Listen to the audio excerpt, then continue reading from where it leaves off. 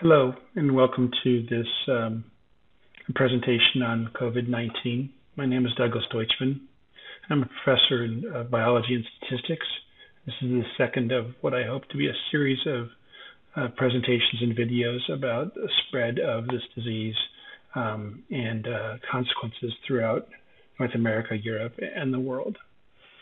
My plan had been, when I built this slide, to talk about the US and Canada today. I spent some time talking about predictions from Europe yesterday. I really haven't had time to do the predictions in Canada yet, so today is really going to focus on the US, and I'll work on Canada later today. Well, there's not much time left in today or tomorrow.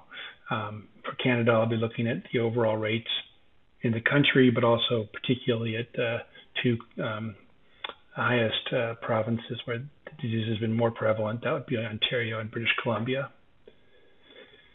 This is something I posted with my first video. It's a public service announcement that I received on my phone yesterday, saying that restaurants are being shut down and gatherings of more than 50 people are no longer allowed, and so forth. It's part of a public health strategy to slow down the spread of the disease. This is happening all over the US and Canada and has been happening for some time in Europe, and before that in China and perhaps in South Korea. In general, the concept is I take a current string of data, the last 7 or 10 or 15 days, and I fit a statistical model to it, and then I predict where I think the number of confirmed cases will go in the next week or 2 weeks. Right now, I've been focusing just on confirmed cases. I think I'll also start modeling the fatality number of individuals that die from this disease to reemphasize how dangerous the disease is, and therefore how important it is to take these public health measures quite seriously. This is from yesterday's video. I'm showing data from Italy plotted in a logarithmic scale. Here, this is a log 10 scale, where these gray dots are the actual observed number of cases. The two models I fit is a regression line in blue for all the 10 days in March at that point that I was using, predicting then the middle of March. And I also built a second model on the last 5 days, predicting the next 7. The reason I use a shorter model in addition is that in some cases it looked like the rate of spread was changing, and a shorter model might actually more accurately capture the rate at that time. When we convert that back to the regular scale, we see that this is actually a very elegant, typical exponential spread. The data I'm using is down here on the lower left. Those are my predictions in the red and blue line, and then I evaluated those yesterday against the additional data that came in after I had fit those models. So same basic approach today. I'm going to be fitting some data, making predictions based on models, and then discussing the potential accuracy of those models and what might or might not be reliable. We found yesterday that when we looked at Italy and Spain and Portugal and France and Germany, I've also done Norway. I think I showed Norway, Austria, Switzerland, Iceland. I've done a number of countries, Greece. And in general, the short-term predictions, about 5 to 7 days out, were actually pretty well captured by this simplistic but still effective exponential model. So moving on to the United States and Canada. Before I started this video, according to the Johns Hopkins real-time website data center, there were almost 200,000 confirmed cases total that have been reported worldwide, and about 8,000 deaths, which means this is a really significant threat to all of us. So with the United States, I'm going to, instead of using shorter time periods, I'm going to use data up till yesterday, the 16th, and then predict out through the rest of March in two pieces, a short-term piece and a longer-term piece. On this graph, I've done something a little different than yesterday. I have the raw data again in gray circles. I have my two predictions in the red and blue. As before, the blue line is all of the data in March, and the red line is the more recent data in March. And because it looks like in the United States the slope is changing a little bit, that is, the rate might be decelerating, maybe. We have two different predictions. it looks very deceiving in the log scale, but I put on the scale this reminder that on a log 10 scale, 4 means 10 to the fourth power. That's 10,000. 5 is 10 to the fifth power, 100,000. And 2 is 10 to the second power, 100. And so you can see that these are quite different. If we get to 10 to the sixth, we're at a million. So these two lines are making fairly different predictions, even though they don't look like it. So it's really important to transform back to the original metric. What we're looking at here is the short-term prediction. So I've got data through the 16th. I'm predicting to the 21st of March. And I would predict that we have about 6,000 cases today. I would say in 4 or 5 days, we're going to have between 17 and 30,000 cases. That's still a fairly broad range. And it shows that the rate of change is variable enough, either because of true variation in transmission or testing or reporting, that it's hard to get a really strong estimate. Those same two lines, if you extend them further into time, continue to diverge because of the nature of compound interest or exponential growth. So if the blue line is in fact more accurate, more correct, we would predict at the end of the month, just 2 weeks away, to have 750,000, 750,000 confirmed cases in the U.S. And if the much more slow-growing model is more accurate, we're going to expect 250,000. Those are both huge numbers. So it's important to see how this, to pay attention to how this is spreading. But there's more to the story than that. Oh, look at that. My scan is complete. Great. There's tremendous variability between states. When I talk about Europe, I didn't say Europe is growing at X rate. I said, let's look at France and Italy and Germany. And we found that they were at different stages of this growth. Well, that's the same sort of pattern we're seeing in the United States. There's a couple states that have really high numbers. The two biggest are New York State and Washington State, the third being California. And then there's a patchwork of states that have less and less cases. I think as of today, all 50 cases now have reported confirmed COVID-19. I say that there's no reason to expect growth is similar across all of the U.S. We have different population densities in different regions, and so we would expect, in fact, that it would be heterogeneous. So as of today, yesterday, the 16th, I think, was the data I downloaded today on the 17th. There were almost 1,000 cases in both Washington and New York, and about 500 cases in California. Those three states together represented about 53% of the cases so far reported in the U.S. So those are the three current hotspots that we know about.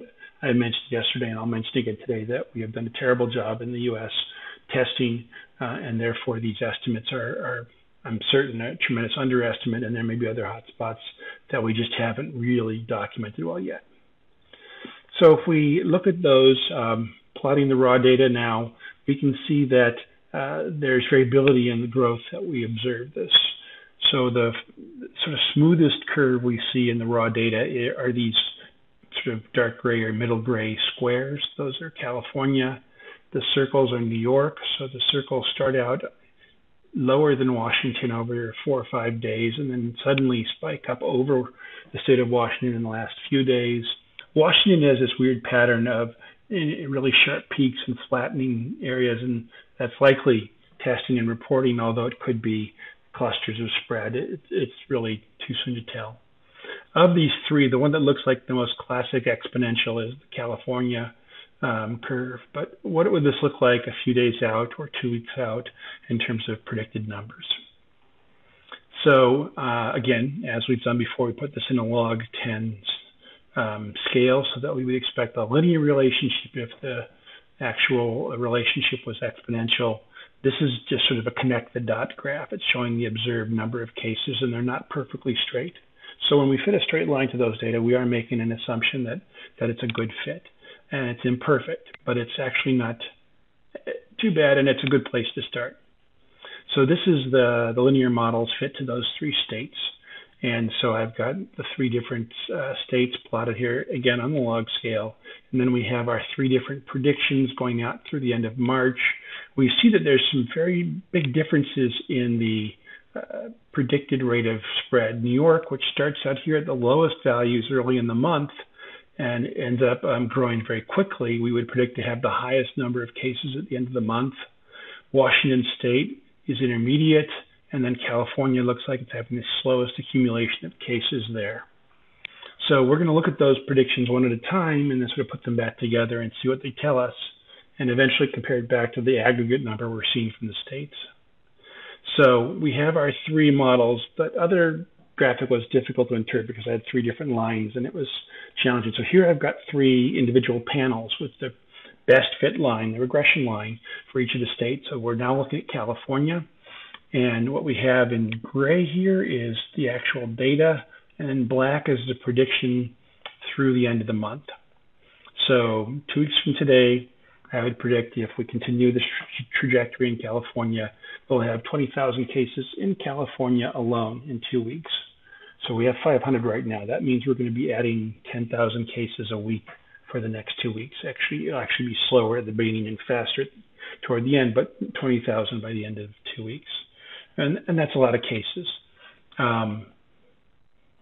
New York looks quite a bit different. The rate of spread is dramatically faster. And this is the full month model. And if you look at the relationship over here, you would probably fit a line that if you use only the last week of data, that is a little bit shallower. But for now, I just wanted to make the point that we have heterogeneity in spread and that we need to understand that. So if we take this model as a good model of data, which it's so-so, we would predict that there's 1.3 million cases in New York State by March 31st. And that should set up a number of alarm bells, both biologically, what's going on disease-wise, but also mathematically. I talked a minute ago about the entire United States having maybe 500,000 or 750,000 cases at the end of March, and now all of a sudden a single state has 1.3 million cases. And I'll come back to this idea that sometimes the aggregate behavior doesn't tell you enough about what's going on, and it can be misleading. So we'll return to that concept. For Washington, going to the third panel, Washington was faster than California, but slower than New York so far. And we would predict at the end of March that Washington State would have 77,000 cases. So California adding 20,000 cases is bad. Washington State adding 75,000 cases from their current total in 2 weeks is much worse. So the rate of spread could be really problematic in Washington, and if the model for New York is right, oh my gosh. Okay, so let's talk about that some more. How is it possible that one state can give us a prediction from a model of 1.3 million, and then the entire United States can give us a model that predicts much less than that? When we take the entire aggregate data, we're putting together apples and oranges and some other fruits you want to pick, right? We have maybe very slow growth rate in Oklahoma or Alaska, and very fast rate in New York and intermediate in California. We smush all that together, and that aggregate behavior may be very different than the individual states. And the problem is that aggregate behavior may be a fiction in the sense that that's not the way the epidemic is spreading in any one place. It's actually a sort of a hybrid, a hydra, some weird mathematical duck. And we really want to look at the epidemic in New York, maybe not even New York State, maybe it's got to be in a smaller region, because those areas where it's spreading quickly are going to end up being the ones that dominate the predictions later on. So if we have a couple hotspots, those are the ones that are driving the number of cases up. And right now, New York State is a hotspot. So this estimate could be a dramatic underestimate if, in fact, the model for New York is reasonable, which I think it's probably an overestimate. But nevertheless, it's a point that we need to really make so that we understand and look carefully at not only the United States as a unit, but individual places within that. So what do I conclude? It's really too early to accurately predict the number of total cases observed in the U.S. by the end of March. That's partly because we have terrible, still low rates of testing. Taking the United States in aggregate is mixing together rural and urban areas and areas that got early infections and others that have just gotten them recently. And so that prediction may not make sense. If it did make sense, it would suggest we might have 500,000 cases at the end of March. If we look at New York as a potential example, we might think that's we're going to have more than 1 million or 2 million cases by across the states at that point. And if we looked at California as a model for the rest of the country, it might be quite a bit lower. So right now, it's hard to tell. The U.S. has done so little testing that we really can't put too much stock on these estimates yet. That will change over the next few days, I hope. But it doesn't matter. And I don't mean that because it's not important how many cases are. It's terribly important. What I mean is that of the three of them, California's growing the slowest. 20,000 cases in 2 weeks is an enormous public health crisis. And then we're going to have at least that kind of crisis in Washington and New York in the next 2 weeks. And then other states will be starting to have their own outbreaks. So in the best of cases, the next 2 weeks are going to be rough and likely much worse beyond that. But specifics are very hard to be very confident right now. Next steps, what am I going to be doing? I hope that by showing you real data and fitting simple models to those data, I can give us some sense of what might be coming. I'm going to be creating a presentation for the spread of the virus in Canada, again, in aggregate, which may or may not be very helpful. In Canada, there's really two hotspots, the provinces of Ontario and British Columbia. So we'll look at individual models fit to those provinces. I have some updated information from the European CDC and from Johns Hopkins and others about estimates of the severity of the disease as observed in Europe. So I'll be updating some information about the case fatality ratio as well as the rate of spread. And I've recently downloaded some recent papers on the number of ICU beds in the U.S. and its capacity to accommodate, which is likely to be a crushing wave of people with severe respiratory problems.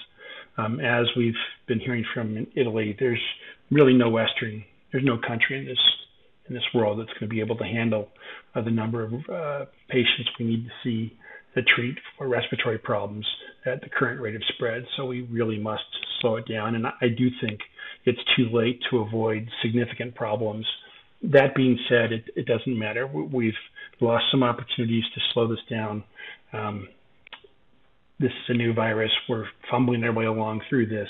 But every day we act is better than waiting for another day. Every day we fail to act will be thousands of new cases that we'll be having trouble treating in a week or 10 days or 2 weeks. So I'm leaving you with the parting thought, a little bit of humor just because we can't survive on just a grim news alone. XKCD is a comic strip I love. It's a web comic. I think there's now a book and other things. This is a comic recently about the concept of the government asking people to self-isolate. And experts are saying people need to self-isolate to combat the virus. This person's watching TV and then thinks to himself, I've been practicing for this moment my whole life. Quick, make plans and watch how fast I cancel. So that's amusing to me because I often spend a lot of time on my computer self-isolating. Turns out I was pre-adapted for handling this epidemic. So a little levity at the end. Bringing us back to reality, we're going to hit 200,000 cases tonight, and the mortality rate in Italy and Germany and Spain and even in the States is quite high.